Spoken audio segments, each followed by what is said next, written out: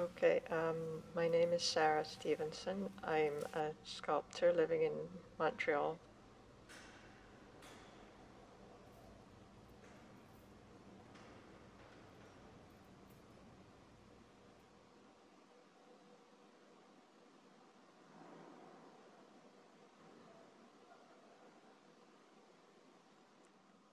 I always think about the themes of containment and transparency,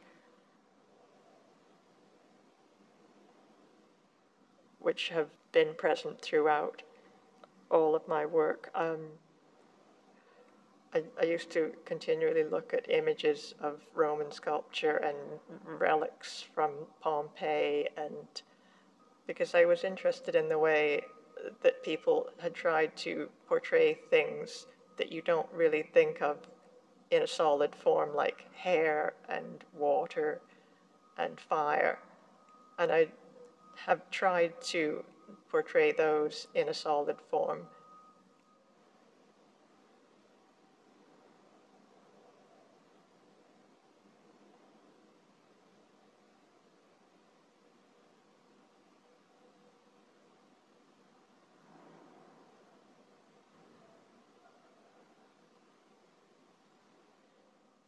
I've been to the space a few times in the past before ever thinking of putting my work here, but it's probably my ideal space for showing my work because of the height of the ceiling specifically, but also because of the quality of the space, in that the ceiling and the walls are all of the same sort of roughness. And here I can put my work at a low level, which I like to do. It's to have the work sort of correspond to the viewer's body.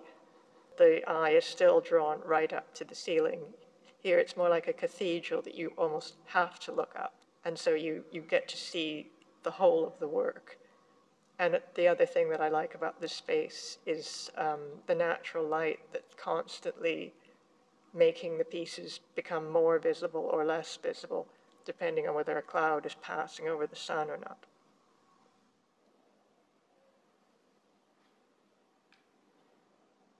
My work is about the sensation and experience of inhabiting a human body and how the body relates to the outside world.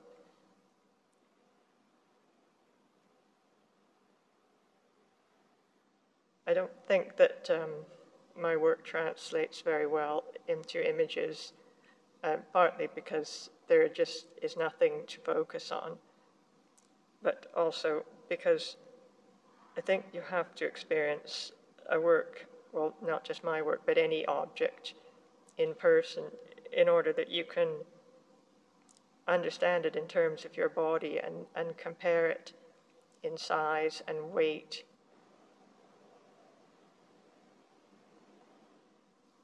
In the case of this body of work, I was thinking of the human body and different things that can happen to a body, injuries or potential injuries.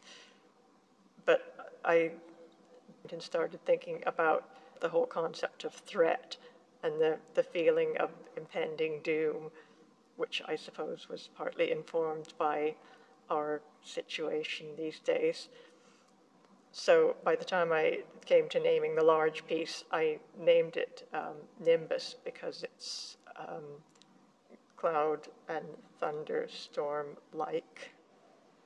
But some of the other pieces, I think, refer more directly to the body, bruise and burn, things that can happen to a body. Being is in reference to the idea of a big thing going through a small tube, so it's kind of in reference to the digestive system. Spine is, of course, a column of interlocking pieces.